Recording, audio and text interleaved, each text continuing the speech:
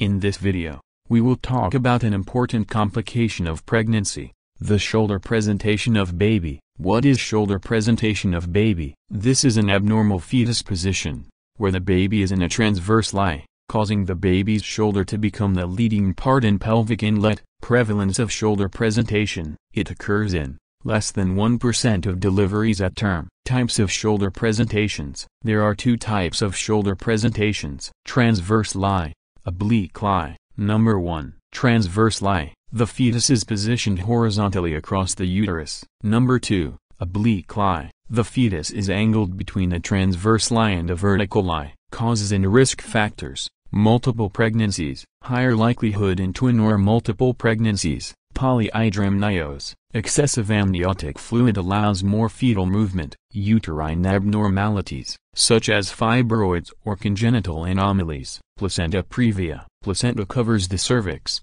hindering the baby's ability to turn head down. Prematurity, more common in premature babies who have more space to move. Diagnosis: physical examination, palpation of the abdomen to feel the baby's position. Ultrasound confirms the type of presentation and checks for other abnormalities. Pelvic exam, sometimes used to feel the presenting part of the fetus. Management and delivery options: external cephalic version, attempt to turn the baby to a head-down position. Success rate, less successful compared to cephalic or breech presentations. Risks: can cause distress to the fetus or premature rupture of membranes. Cesarean delivery, often recommended due to the risks associated with shoulder presentation. Indications: inability to safely turn the baby. Other complicating factors: potential complications. Cord prolapse, umbilical cord slips into the birth canal ahead of the baby, leading to compression and reduced blood flow. Uterine rupture, increased risk